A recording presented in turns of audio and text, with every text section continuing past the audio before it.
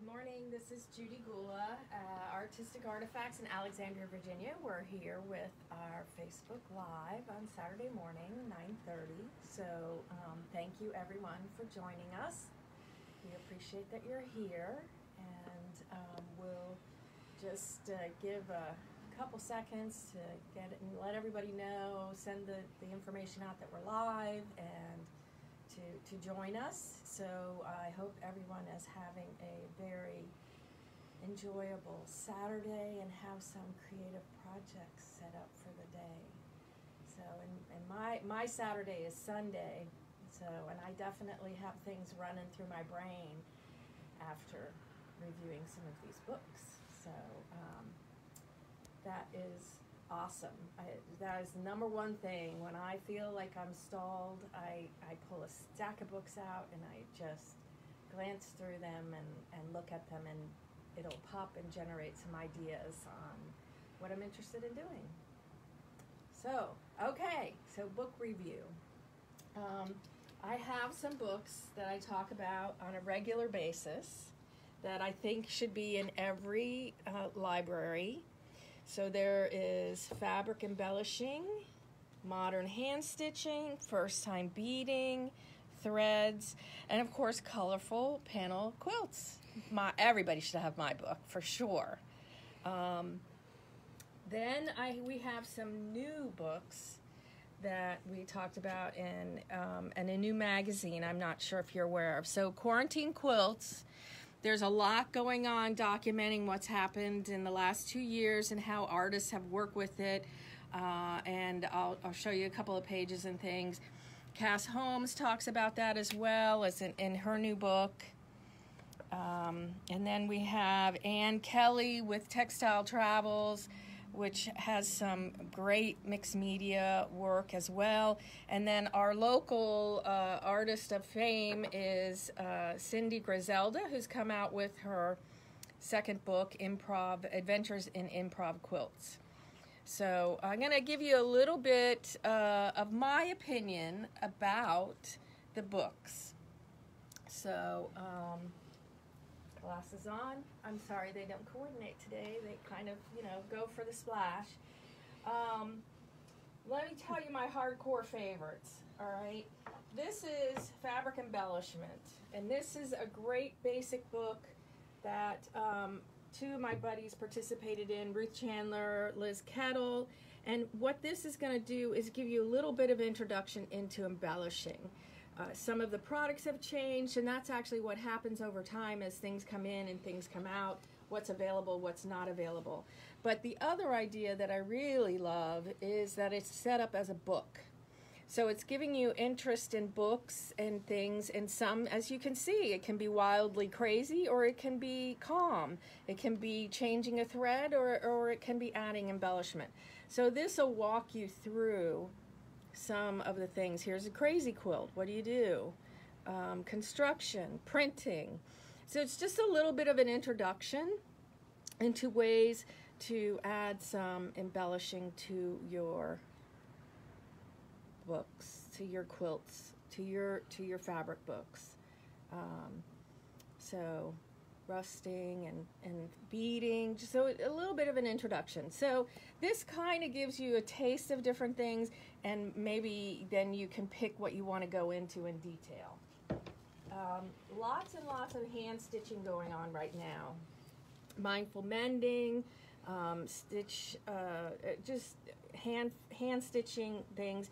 This is, I think, one of the best books on hand stitching that I have had the privilege to work with. And Ruth Chandler, who grew up in Japan, brings some of that to the book as well.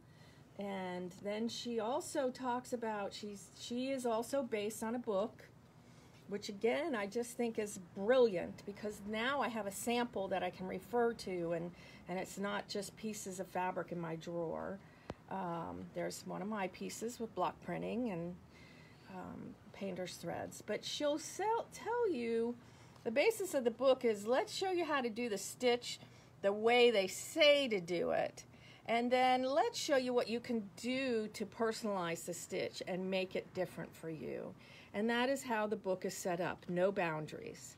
So there's the stitch, and then how do you use it to go beyond that basic stitch? Ricing, things like that. So let's see. Buttonhole stitch, so detached cross stitch, and then she's showing you the no boundaries. So if you like hand stitching, this is definitely a must-have. First time beading. This is a great book, and it really just should say beading on fabric, because it really doesn't matter if you've done it a million times or if you've never done it before. These are, again, I had some YouTube videos about a book that I made. It's all based on a book or a quilt. So she's telling you, this is Liz Kettle is the author, and she talks about beads and the types of beads, sizes, and all that kind of stuff. But what's really cool is she gives you instructions on how to do a stitch sampler, and then here's her bead book. Talks about just basic stitching that really can make a difference in your piece.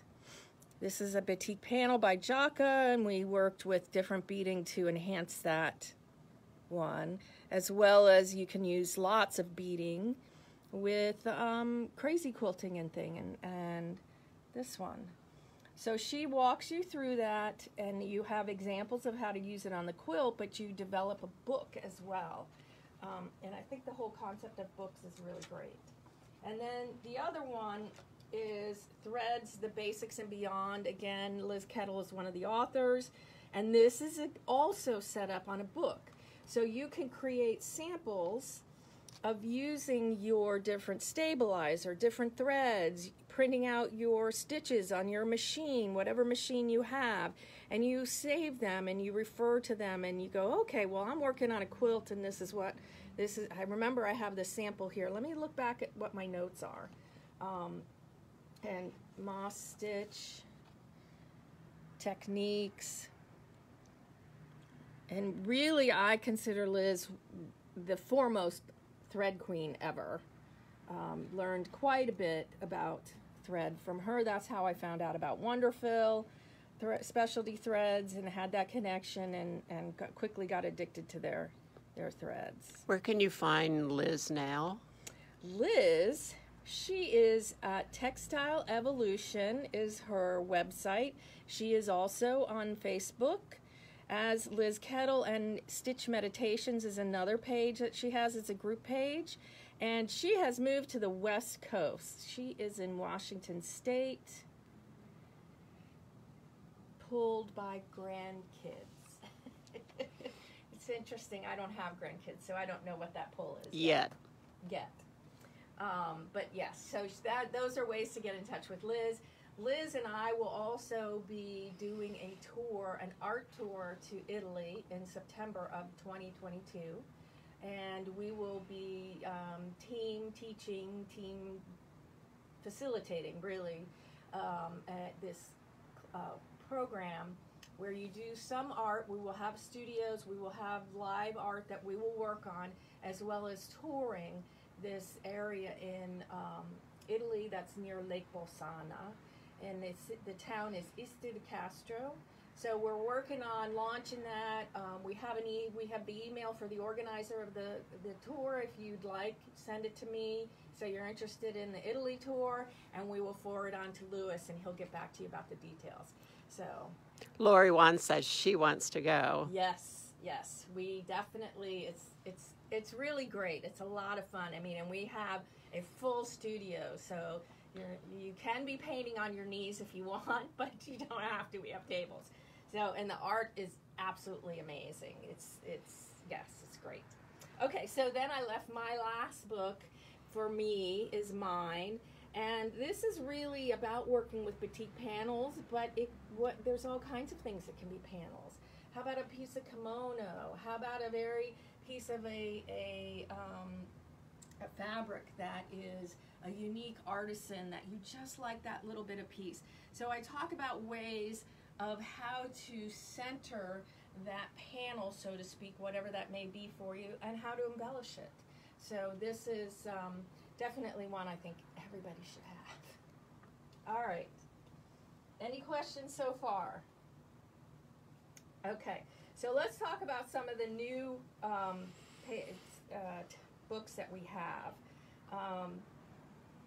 I am definitely a Badsford person. I really love to see what they're doing in Britain.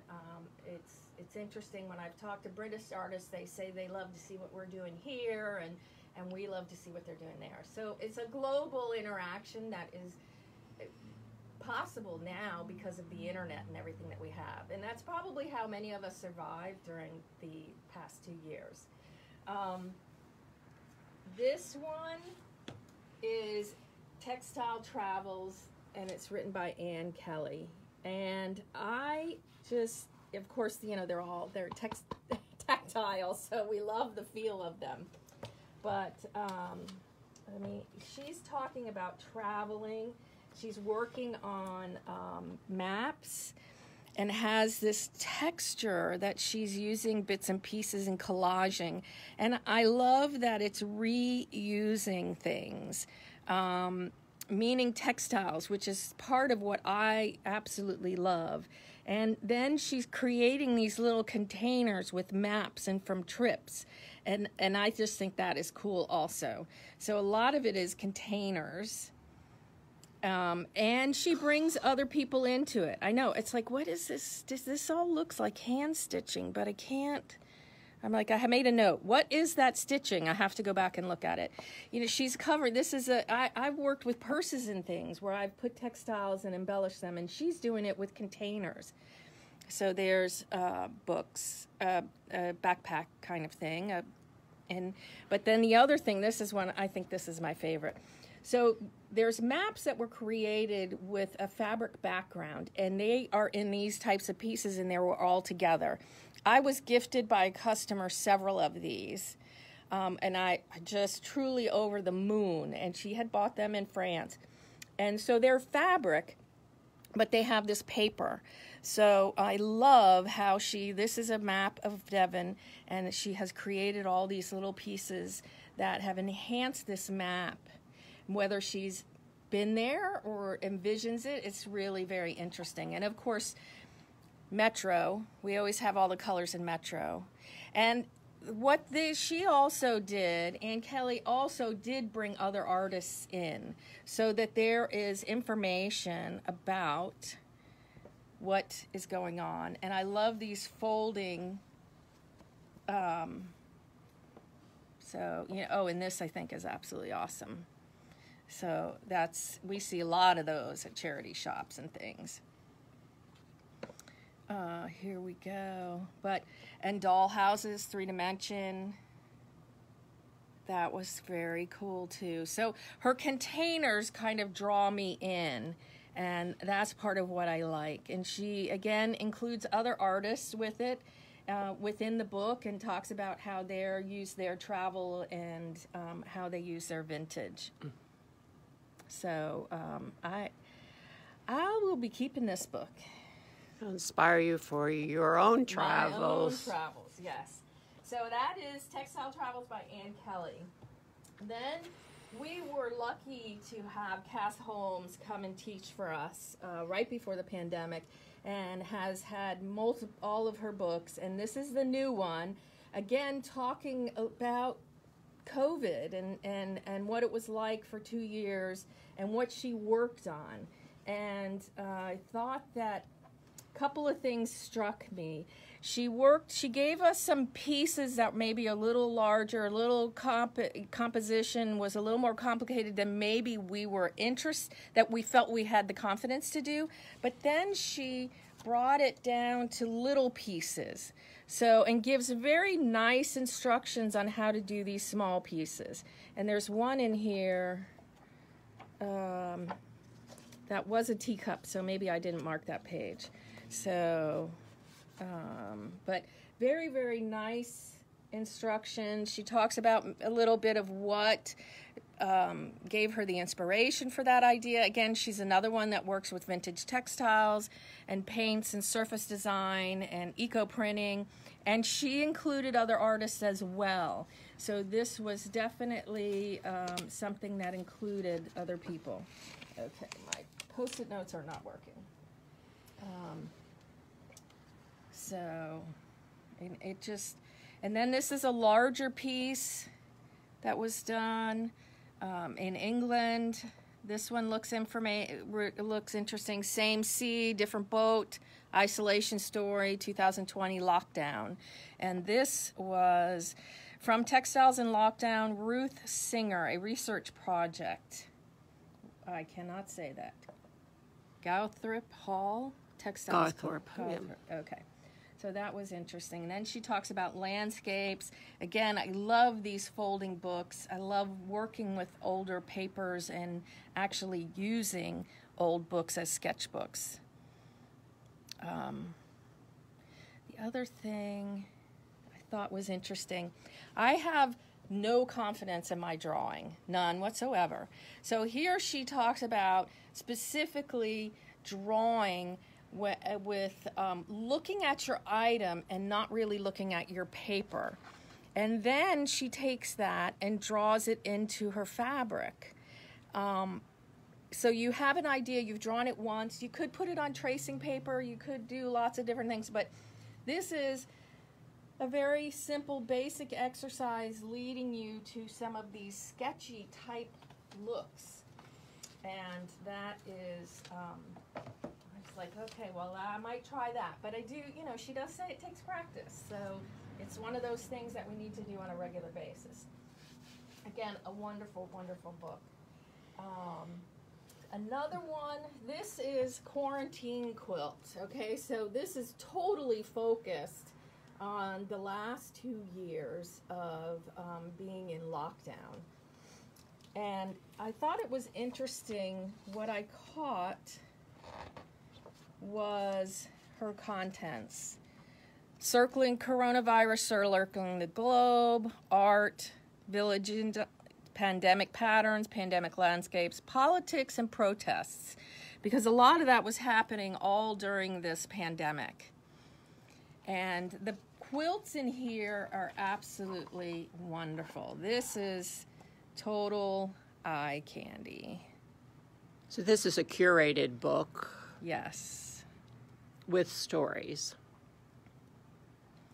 So they're talking about what led them to that, how the pandemic affected them.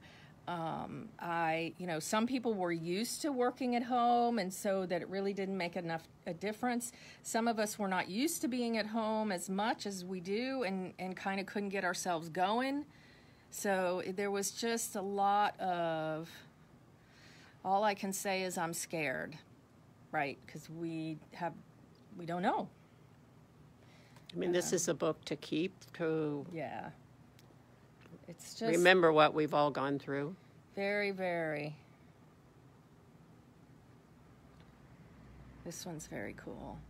Not international, this is worldwide that these quilts were submitted by just everybody. That one, I love that one, of course, because it has doilies on it and flowers. So, but this is just eye candy. It's wonderful. We get a magazine that's called Curated Quilts, and I guess we've had it for a couple of years now. And I really didn't know about it. Julie found it, and it's quite interesting. Curated. It really is curated. They do, obviously, this is themes, is on stripes, has articles and quilts and artists and submissions. So this one I think is a sleeper book that maybe you haven't looked at, but you should look at it. It's fabulous paper, high quality printing, and this is talking about artists who have submitted work. This is their gallery. Devil's cloth is stripes, zebras. Of course, this is my favorite picture. because I like old stuff. History of Stripes, The Devil's Cloth is the book. And here we go. So we have other ones. So each. Yes. So we have curated quilts, multiple issues. So once we get the current issue, we actually discount the back issues. So you can get them at a savings. And they're really, again, it's a wonderful thing. There does have articles. This current article is about color. You know, we can always learn new things about color and pattern, and it gives you a couple of patterns as well. So all of our magazines that we do get, we will do that with. So if you're not aware of it, if we still have back stock on something that is a previous issue, we mark them down, and that's all on our web. Many magazines we get. All right, so I saved Cindy Grisdela for last. I think that she has just a very dynamic, and her artistic personality is very practiced, and I know when I see these types of quilts, I think of her.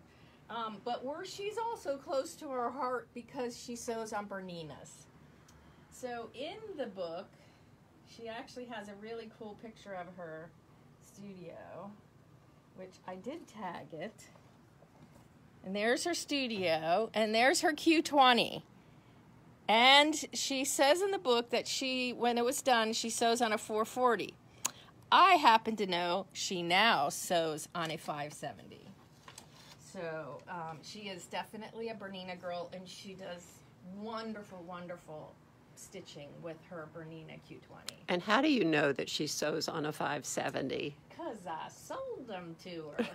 She comes to me for her Bernina machines, and we take care of her. I actually went to her house and set her Q20 up for her. She had a few deadlines, and it was a little panicky, but we got it done. Goes without saying, she's talking about color and line. Nice information about that in there. It's just, I mean, you can just see it's color and line. She's got it. She works primarily in solids, but I remember one day when she was in the store, it's like, well, you know, we really need to show people with these Aboriginal fabrics that they have some ability to be used in these modern big printed things. So this is a piece that she did. This is also solids. I think this is Marcia Durst, probably. These two. So she did say in our last newsletter, not this Wednesday, but last Wednesday, we gave you a link for an interview. You can go to CT Publishing, and they did interview Cindy, and she talks about her color choices and her fabric choices. And then she talks about choosing palettes. So there's a whole section on colors and what you need to do, or what the suggestions are, and how to practice color theory. And my big thing about color theory is that you do have to practice, and you do have to put things in there. And maybe we have a color wheel, and we know about secondary and primary and opposites and that stuff, but also look at what your eye is telling you. What does it look like when you put a solid piece of fabric in there, or one that maybe sometimes take the ugliest fabric you can think of, the one that will not, you're like positive it won't work. A lot of times it works because you can use a little bit of it and gives it some pop. So she goes into a lot of the color. Absolutely great information about color, balance. I just love the curves. I love the curves. Just using design principles and improv. 3 ways to create. And then she does go into, I did tag this because I thought it was worth mentioning. Tips to remember. So this is in the section about free motion. And I think it's wonderful. It won't be perfect. Free motion is a hand-guided process, even though you're using a machine to make the stitches. If you feel you've made a mistake, keep going.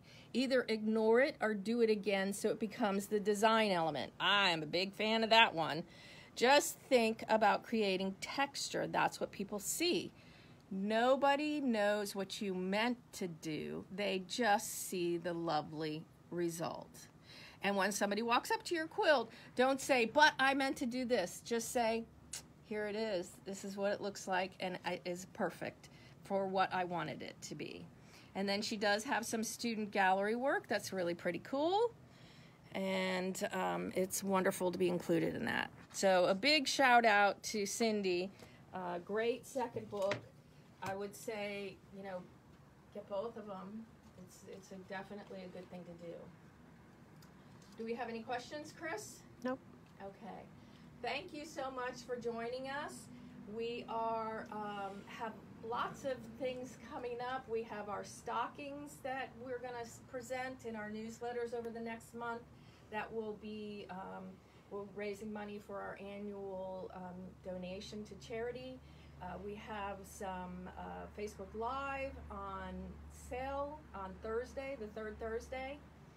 I would like to know, we have gone to a company called Comment Sold to work with them in trying to keep up with our Facebook Lives, and it gives us an easier way to put things in your shopping cart and that type of stuff. So if you have any experience with Comment Sold, can you leave some messages in the under the videos, because that will be helpful to me to know what your feedback is. And if you've used it, who have you used it with, what store, and that type of stuff.